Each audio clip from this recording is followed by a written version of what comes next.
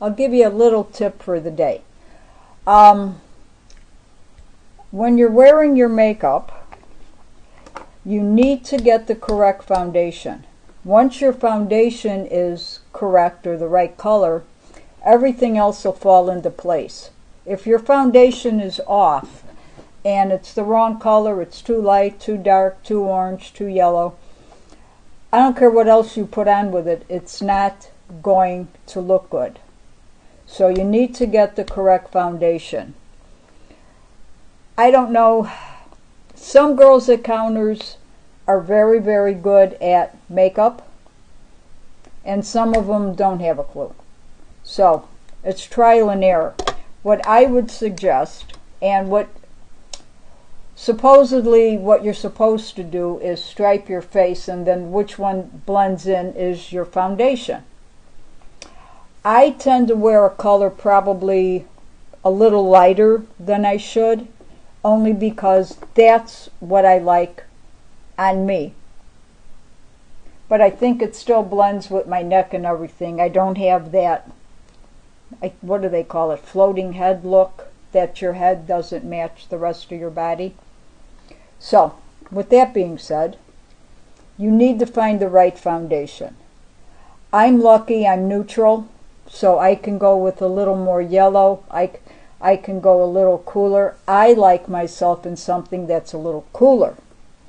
I just like the way it looks on me. And that's one of the things you need to do too.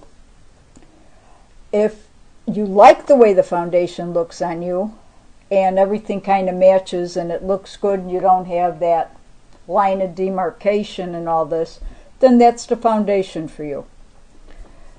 I would suggest, if you're going to a counter or whatever, even online, it's very hard to buy foundations online. Get samples. See if the company that you're looking at or whatever has samples, and try a sample first before you buy, if you're buying liquid cream, whatever, a $20, $30, $40 bottle of foundation or whatever. So we do have samples of ours, and try them out, wear them.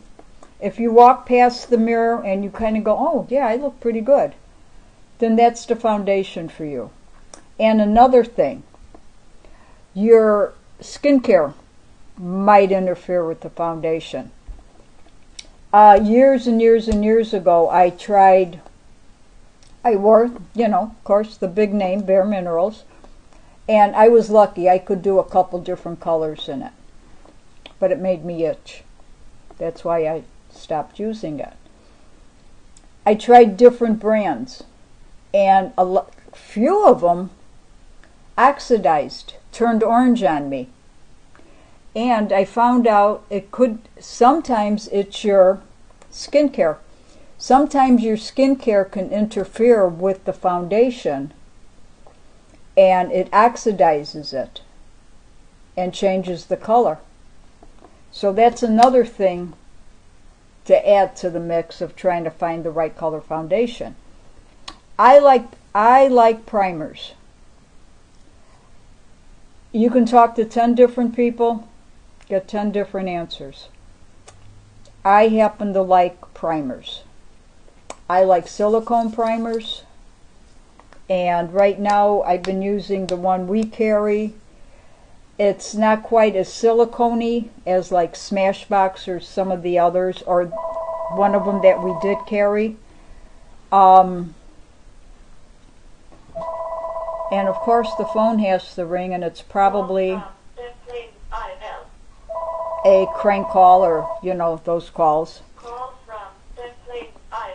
And it is annoying, isn't it? So what I like about primers is, to me, it gives you a barrier between your skincare and your foundation. And it also, I think, smooths out your skin a little bit. Some of them kind of fill the lines and the patches on your skin, but that's my opinion.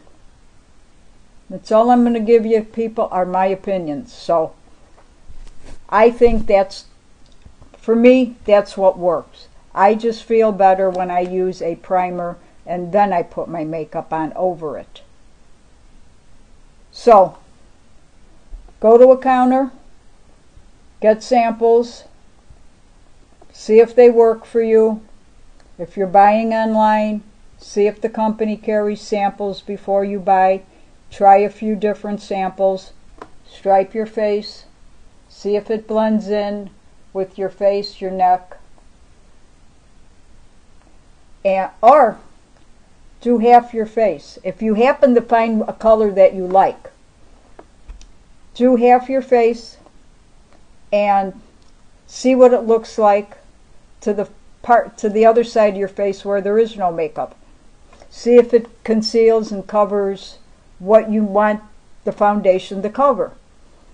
If you have rosacea or you're a little red or you have marks or discoloration, see if the foundation that you like and you want to get covers that for you and makes your skin look the way you want it to. And if it does, then that's the one you should use. So that's a concern. Try a primer. If you buy a few foundations and they all oxidize on you after a while, could be your skincare. So that's your homework if you're looking for new foundations, or it gives you something to think about with the ones that you're wearing.